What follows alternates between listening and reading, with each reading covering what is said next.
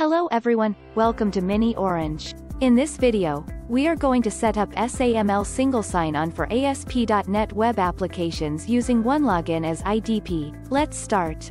To download and install the Mini Orange asp.net SAML module, follow the link displayed on the screen, or you can also click on the link mentioned in the description of the video. After installation, open the browser and browse the module dashboard with the URL showing on screen. Register or log in for configuring the module. This module is compatible with all the IDPs shown on the screen and all other SAML 2.0 compliant IDPs. You can see the plugin settings here. For configuring the module, we will be using Onelogin as IDP. Let's configure the Onelogin as IDP. Log in to your Onelogin admin account. Click on Applications and select Applications from the drop-down. Click on Add App button. Now search for SAML connector in the search box and click on it. Enter the display name as your choice and click on Save button. Now go to Configuration tab. Here you need to fill up the audience URL and the ACS URL which you get from the SP metadata. For SP metadata, go to asp.net SAML module. You will find the service provider metadata on the right side of the screen. You can have three options to provide metadata to your IDP.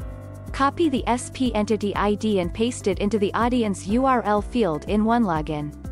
Copy the ACS URL and paste it into the ACS validator URL and ACS URL field. Select SAML name ID format as email. Click on Save button. Now click on the Parameters tab. Click on the plus button to add the attributes as per your choice. Enable the Include in SAML assertion option.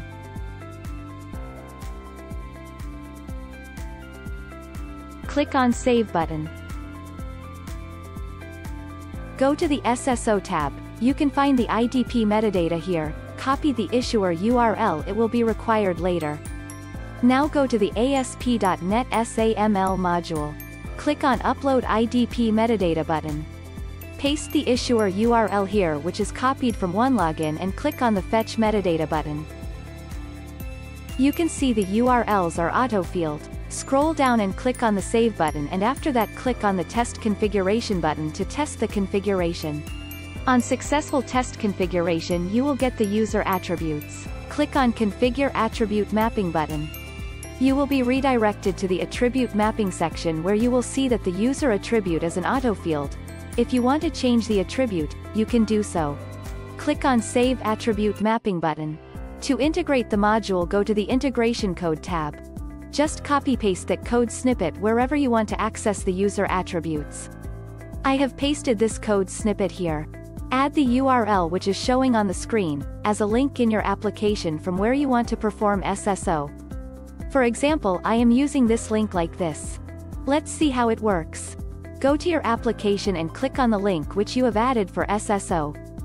Now log in with your Onelogin credentials. You have successfully logged into your asp.net web application. Thank you for watching this video. For any other questions, please drop us a query at info@securify.com.